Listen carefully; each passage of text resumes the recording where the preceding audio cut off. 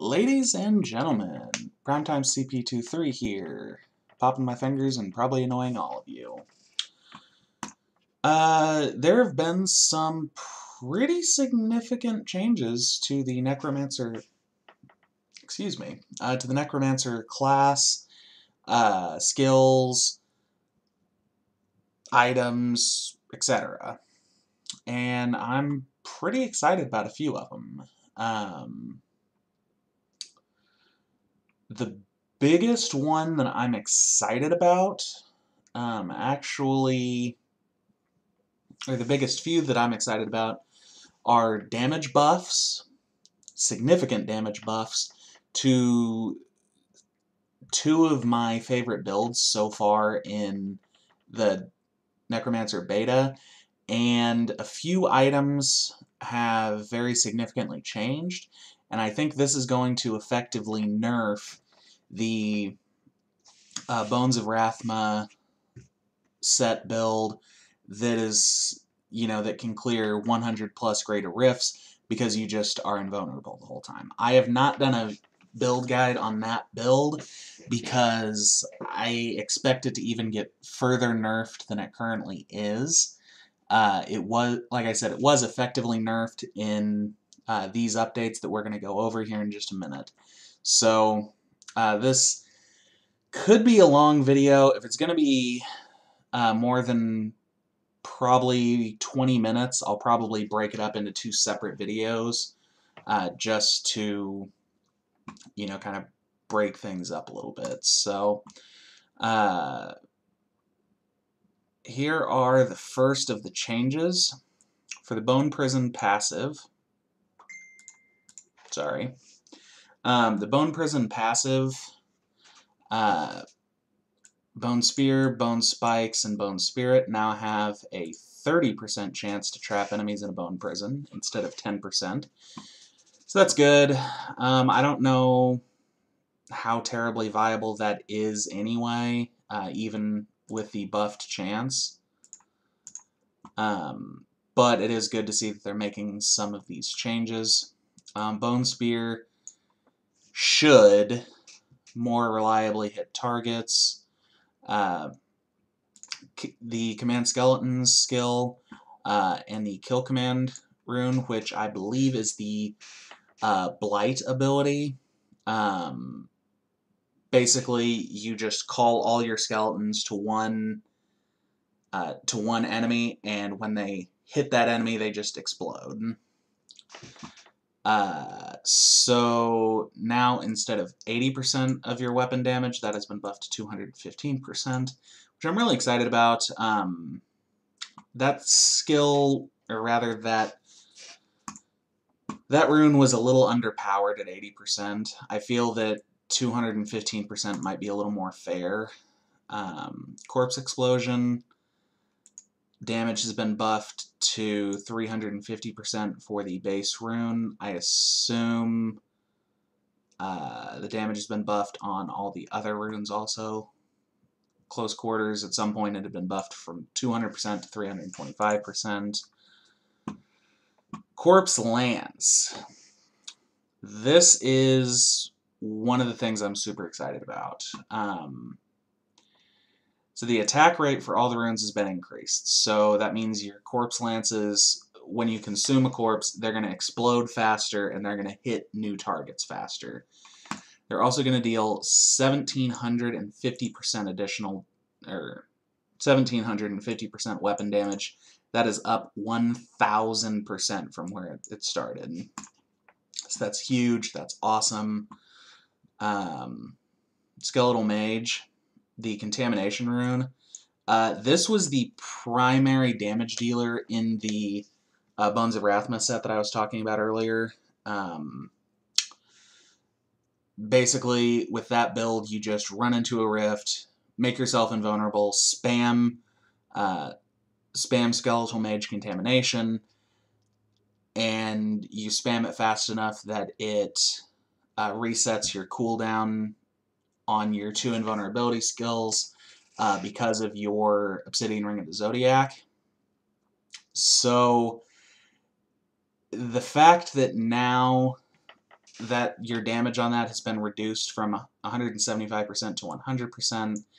That is a nerf. I don't know the exact math on how much of a nerf that is, but it is definitely a nerf. Blood for Blood has been buffed. Picking up a health globe removes the health cost of the next blood spell. This effect can now stack up to 10 times instead of 3. That's going to be good for the blood set, the Trag'Oul set, which has also been changed quite a bit, and we'll get into that here in just a few minutes. The Dark Reaping passive, while using a scythe, gain 2% additional essence and life per kill. So I don't know how relevant 2% is instead of 1%, but you know, it's a buff, so we'll take it. It's a buff on something that was not seeing use, to my knowledge anyway, so it's a win, in my opinion. Serration, Bone Spikes, Bone Spear, and Bone Spirit. You know, an additional 1% increased damage for every 2 yards between you and the enemy. They still have not fixed the wording on that. I believe it's supposed to be between you and the enemy, up to a maximum of 20%. So that's good. For the wizard, they changed the name of the Simulacrum rune on Mirror Image. They changed it to be called Hard Light because obviously the Necromancer has a skill called Simulacrum. Okay, so here are just some bug fixes.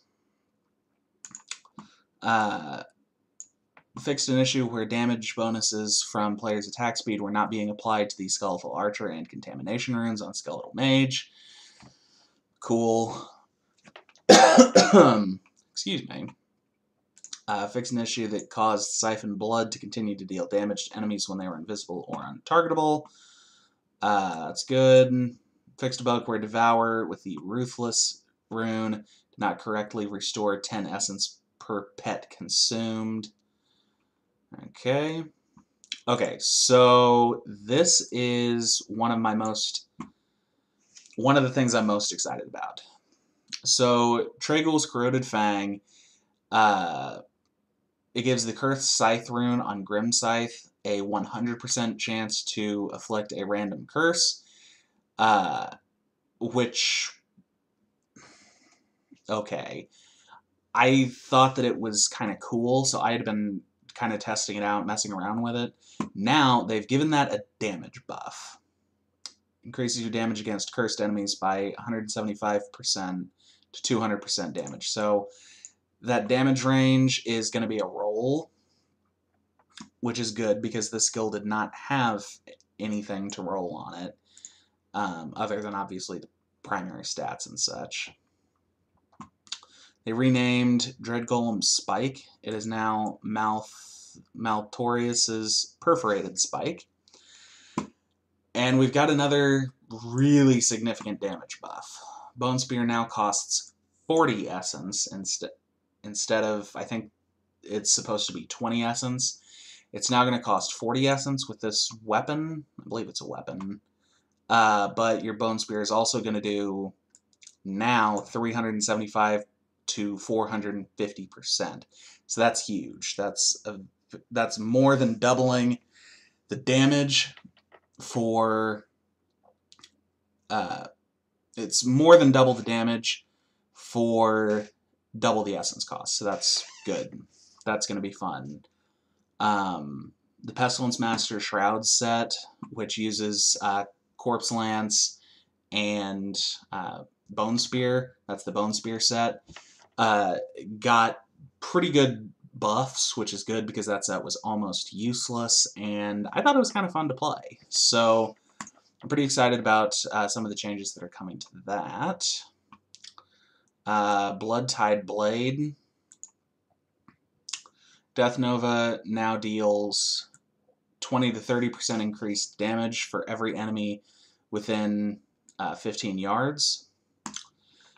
Previously, it had been listed at 125% to 150% additional damage, but this says that that was actually incorrect, that it was actually only dealing 15 to 20%. So it's a buff. Relina's Shadow Hook, the range has been increased from 2 to 4 to now it's 2 to 5 essence for each enemy hit. And you also gain plus 5% increased damage for every point of max essence you have. So that makes the skill, or the passive that gives you 40 additional essence, that makes that a pretty okay damage buff as well as an essence buff. So, Nair's Black Death. They changed the name. It was originally Death's Scythe. It's now Nair's Black Death. Each poison skill you use increases the damage of your poison skills by 75 to 100%. That has been nerfed to 50 to 65%. That is good because that's one of the that's another one of the items that was used in the in that, in my opinion, broken build that allowed you to basically be invulnerable the whole rift and just spam your contamination mages. I did not even attempt to make that build because it did not look like fun, and it looked like it would obviously get nerfed, which it has. Spear of Jero, the name's been changed. That's the only thing that changed on it. Iron Rose. Okay, the Johnstone is I think is the last big nerf to that broken set. So we'll get back to that in a second.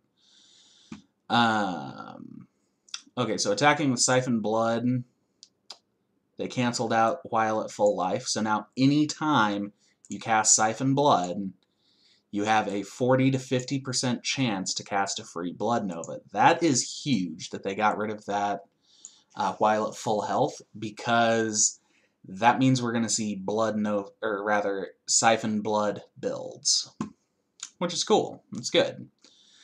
Part of the problem with the Necromancer so far has been the basically lack of viable builds, because so many of the sets seemed weak. I never actually did it. I had an idea to essentially test how strong the Necromancer sets are compared to sets from other classes. I never actually did it. I still might get around to doing it. But it seems like the Necromancer sets were a little weak. So people were using these broken mechanics, such as this invulnerability build, to be the top of the leaderboard, which is not good. You do not want a build that basically cannot take damage to be the top of the leaderboard. You want damage reduction, not invulnerability, at the top of the leaderboard anyway. So this is going to hopefully get us some Siphon Blood builds, which should increase build diversity some more, so that's good. Okay, so the Johnstone. It was, each corpse consumed by Land of the Dead increases your damage by 10% for 8 to 10 seconds after it ends. That's been changed. So now, each corpse consumed in Land of the Dead grants a stack of Macabre Knowledge. Macabre Knowledge increases the damage of Corpse Lance and Corpse Explosion by 150 to 200% while outside of Land of the Dead. So instead of using Land of the Dead, killing a bunch of things, and automatically absorbing all those corpses, and then getting a damage buff on all of your damage after Land of the Dead ends, now, when Land of the Dead ends, you gain a damage buff to Corpse Lance and Corpse Explosion after Land of the Dead ends. So basically this is now going to be used exclusively for the Pestilence Master Shroud set builds, Corpse Lance builds, Bone Spear builds. It's all the same build. So that is probably a good thing. It encourages people to play the Bone Spear set and like I said, it further nerfs the invulnerability build. Requiem Creplate. I'm probably saying that word wrong, but whatever. Devour restores an additional 75 to 100% essence and life. In addition to when Devour restores essence or life above the maximum, the excess is granted over 3 seconds. So it's gonna restore a lot more health and essence. That's the change that was added to it, so it's cool. Fate's Vow. After consuming 15 to 20 corpses, you unleash a free Death Nova. That has been removed, and now your Army of the Dead gains the effect of Unconventional Warfare, which was previously part of the Weapon Offhand set bonus. So obviously that's been changed also. We'll get into that in a minute. Personally, I don't like this because the corpse consumption unleashing a free Death Nova, that's kind of cool in my opinion. Just taking the effect off of the set and adding it to this other weapon, that seems, for lack of a better word, it seems lazy. It seems like they should have either added a new item to put this on, or just gotten rid of this effect altogether and maybe nerfed this if they thought it was too powerful. But, you know, I don't know what actually goes into making these items, making these skills, or changing the tuning on these things. So I don't really know what all it takes. So I mean, me saying that it sounds lazy, that's probably me just coming from a place of ignorance. And when I say ignorance, I literally mean the definition of ignorance, which means lack of knowledge. I don't know what it does. Or rather, I don't know what it takes for them to make these changes. So, Moorbound Gauntlets. It was your golem now has a 10 to 15% chance to shed a corpse when he gets hit. Now he's going to drop a corpse every second. So that's good. That's very good for corpse consumption builds. Golem Skin Breaches. Your golem's damage increased, which stays the same. You now have additional damage reduction. They buffed the damage reduction you have to 30%. And they changed it from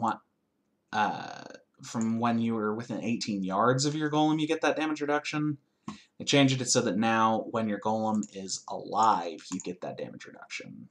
So I believe the only time you would not have that damage buff is when you activate the golem's skill that sends it off to do whatever it does. Briner's Journey, Bone Spikes has a 20 to 30% chance to cast a Bone Nova at the target location. It's cool, they buffed that. Dainty's Binding. This is a good one. It was originally Decrepify gains an additional 20 to 30% damage reduction for attacks against you. That's pretty situational.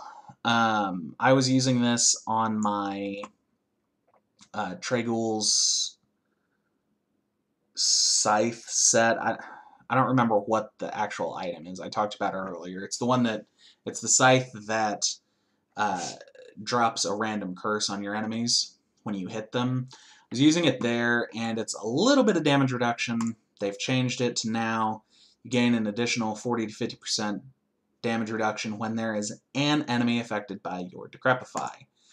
Awesome. That build just got a very big damage reduction buff. Awesome.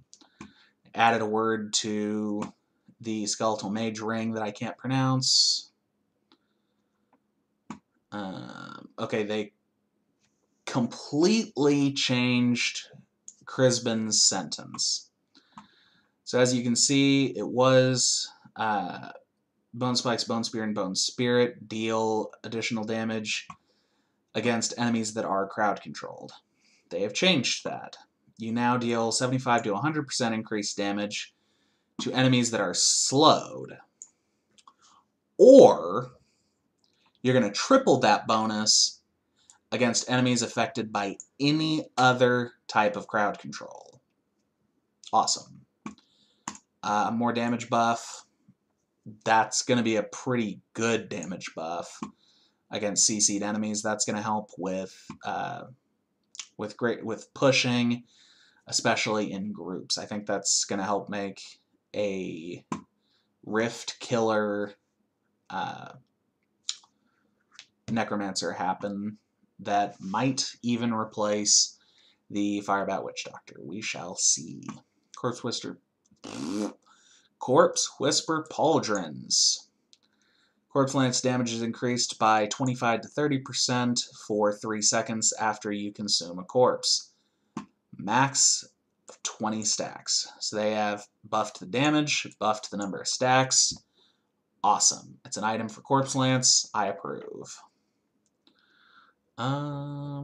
Okay.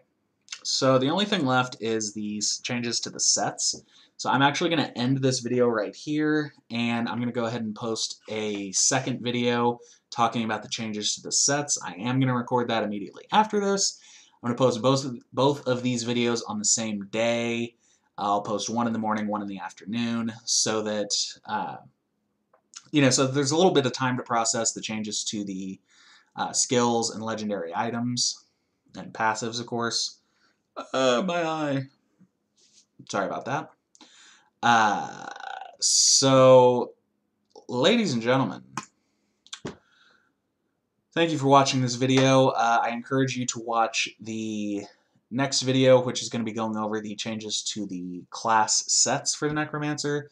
I also encourage you to go and watch the video previous to this, which is my announcement that I will be a part of the Level With a Cause movement, Level With a Cause campaign. I should probably find out what it's actually called. Hashtag Level With a Cause. So ladies and gentlemen, until next time, this is Primetime CP23, and I'm out.